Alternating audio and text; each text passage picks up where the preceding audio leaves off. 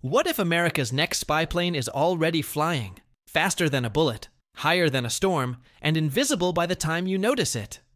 They call it the SR-72, a hypersonic ghost born in secrecy to outrun anything we can throw at it. Tonight, we follow the faint contrails, rumors, sightings, and slips back to the one place built to hide legends in plain sight: Skunk Works. If the Blackbird defined yesterday, this thing rewrites tomorrow. Before we can understand the mystery of the SR-72, we have to look back at the legend it's meant to replace: the SR-71 Blackbird. Built at the height of the Cold War, the SR-71 was unlike anything the world had ever seen. With its needle-sharp nose, swept-back wings, and titanium skin, it could cruise at over Mach 3.2, fast enough to outrun missiles, and soar above 85,000 feet, where pilots wore spacesuits just to survive. Its radar-absorbing black paint and corrugated body panels gave it stealth decades ahead of its time. It was so effective that in its decades of service, the Blackbird reportedly evaded more than 4,000 missiles without a single one ever hitting. But in the end, the SR-71 wasn't retired because it was outdated. It was retired because it was too expensive to operate. And that leaves a haunting question. If the greatest spy plane of all time was shelved not for weakness, but for cost, what could possibly come next? Not long after the Blackbird was grounded, whispers began to surface. By the early 2000s, insiders hinted that Lockheed Martin's Skunk Works, the same secretive team behind the U-2, the F-117, and the SR-71 itself, was already sketching out its replacement. Around 2006 and 2007, the rumors grew louder. Aviation forums, defense insiders, and even leaked reports began referring to something they called the Son of Blackbird. It wasn't just speculation. It was a belief that the US could not afford to let the skies belong to Russia or China, both of whom were developing hypersonic weapons of their own. Every detail was shrouded in secrecy. No official confirmation, no public prototypes, just coded budgets and vague government statements. But one thing was clear. If the SR-71 was once the untouchable king of reconnaissance, the SR-72 was being built to become its ghostly successor. And the rumors only became more intriguing when whispers of Mach 6 speeds, double the Blackbird's record, began to spread. What set the whispers of the SR-72 apart from ordinary aviation gossip were the details. Details too specific to ignore. Descriptions spoke of a sleek black body tapering into a needle-shaped nose, with swept wings and dual nacelles that gave it the silhouette of a futuristic predator. But this wasn't about looks. It was about performance. Where the SR-71 could cruise past Mach 3, the SR-72 was rumored to push the very limits of physics, Mach 6. At that speed, it could cross the Atlantic in under an hour. Interceptors wouldn't even have time to scramble before it was long gone. Reports suggested it could be unmanned, optionally manned, or even both, giving the US the flexibility to risk machines instead of pilots in the most dangerous missions. Its stealth design promised radar signatures even fainter than the Blackbird's, while a revolutionary scramjet propulsion system would make it untouchable in the skies. This wasn't just an upgrade. It was a leap so massive that it felt closer to science fiction than engineering. And if the SR-72 truly existed, it wouldn't just outrun missiles, it would make the very idea of catching it impossible. But that raises the bigger question. Where could something this advanced possibly be built and tested without the world noticing? To understand the SR-72, you have to step inside the world's most secretive workshop, Lockheed Martin's Skunk Works. This is the birthplace of legends. The U-2 spy plane that revealed the Soviet Union's secrets. The SR-71 Blackbird that made the impossible routine. The F-117 Nighthawk, the first true stealth fighter.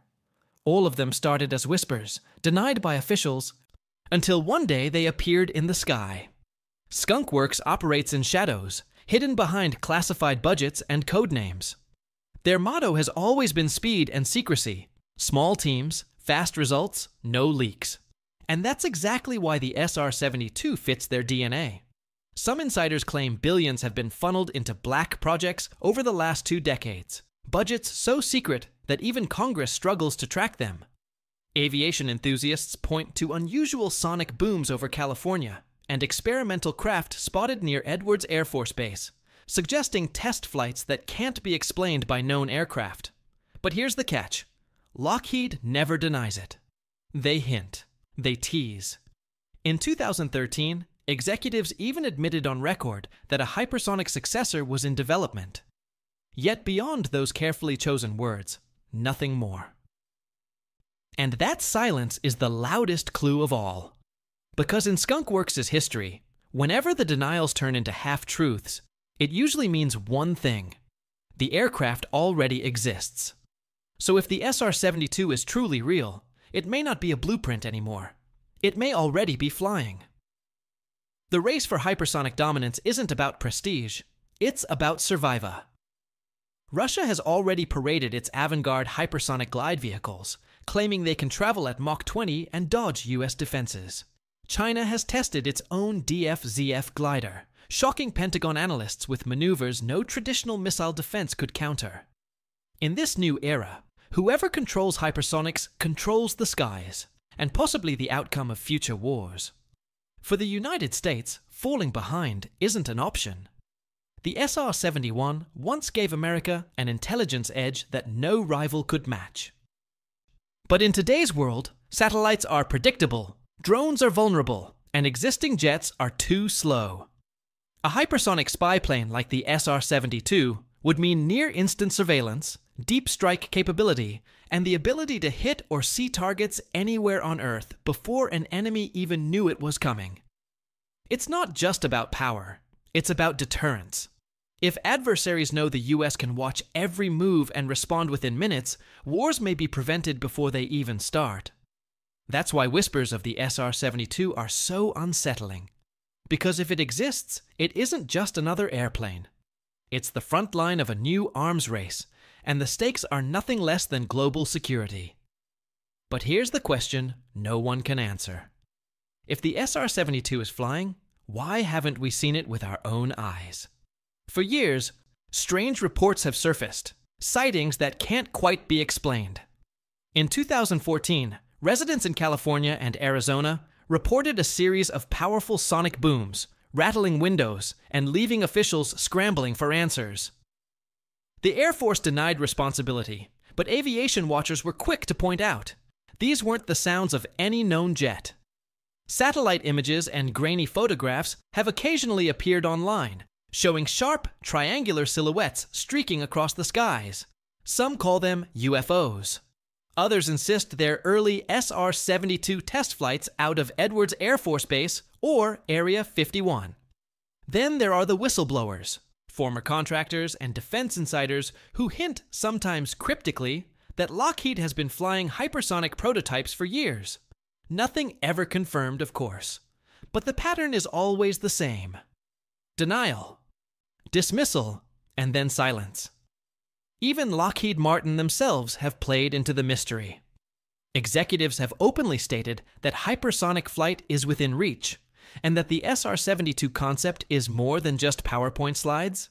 Yet, beyond those calculated teases, there's nothing official. And that's where the fascination lies. Because each unexplained boom, each fuzzy photograph, and each carefully worded statement fuels the suspicion that the SR-72 isn't a dream of tomorrow. It may already be here today. But if it is, one question overshadows all others. How do you build something this advanced without the world realizing it? For all the excitement around the SR-72, there's a side of the story that Lockheed Martin would rather keep quiet. The obstacles. The most obvious one is cost. The SR-71 was retired not because it was beaten, but because it was too expensive to maintain. A hypersonic jet pushing Mach 6 would demand even more. Exotic materials, fuel additives, advanced scramjets, all of which come with price tags in the billions. Critics in Congress argue that money might be better spent on drones, satellites, or missile defenses. Then there's the technology gap. Scramjets, the engines believed to power the SR-72, are notoriously unstable. Keeping them lit at hypersonic speeds is one of the hardest problems in aerospace engineering. For decades, prototypes failed after just a few seconds of flight. Could Skunk Works really have solved what the world's top scientists still struggle with? And of course, there's the politics. Every time whispers of the SR-72 resurface, so do debates over transparency. Some believe projects like this waste taxpayer dollars in endless black budgets. Others argue secrecy is essential, because revealing too much would hand adversaries a blueprint. Yet, despite all the doubts, the rumors persist. Why? Because Lockheed has a track record of pulling off the impossible. Every aircraft once thought unbuildable, the U-2, the SR-71, the F-117, eventually slipped from myth into reality. So the real controversy isn't whether the SR-72 can be built. It's whether it already has been. And that leads us to the ultimate question. If the SR-72 is real, what would it mean for the future of warfare? If the SR-72 truly exists, it doesn't just represent a new airplane, it represents a new era. Imagine a world where reconnaissance missions no longer take hours, but minutes. Where a hypersonic craft can be launched, gather intelligence on the other side of the planet, and return before the enemy even realizes it was there. That's what the SR-72 promises: near-instant global reach. And it's not just spying. Armed with advanced strike capabilities, a platform moving at Mach 6 could deliver precision weapons faster than any defense system could react. The concept of no safe zone becomes reality. For adversaries, that means even their most guarded assets could be vulnerable in seconds. For allies, it's reassurance that American air power can appear anywhere, anytime. But there's another layer. Hypersonic technology doesn't stop with the SR-72. It paves the way for new generations of fighters, bombers, and even spaceplanes. Just as the SR-71 defined the Cold War skies, the SR-72, or whatever it truly is, could define the battle space of the 21st century. And that raises the most chilling thought of all. By the time the world finally sees the SR-72 unveiled, it may already have been flying for years. Because in modern warfare, the future doesn't arrive when it's announced. It arrives the moment it's too late for anyone else to catch up. From the legendary SR-71 Blackbird, a machine so fast it outran thousands of missiles, to the whispered existence of its hypersonic heir, the SR-72, one truth is clear. America's most powerful aircraft rarely announce themselves. They emerge from the shadows only when the world is ready to see what's been flying above it all along. The SR-72 may still be classified, hidden in the vaults of Skunk Works, but the signs are there. Unexplained sonic booms, cryptic statements, and budgets buried deep in black projects. Whether it's already streaking across the skies, or still locked away in secrecy, its impact is inevitable. Because this isn't just about speed, it's about redefining global power. Hypersonics mean intelligence anywhere on Earth in minutes, strike capabilities that make defenses irrelevant, and a deterrent so strong that wars might be prevented before they even begin. So the only real question left is this. When the SR-72 finally steps into the light, will we be witnessing the future of aviation? Or will we be realizing that the future has been here all along? If you want more deep dives into the world's most secret projects, make sure to subscribe, because the next breakthrough might already be circling above us, unseen.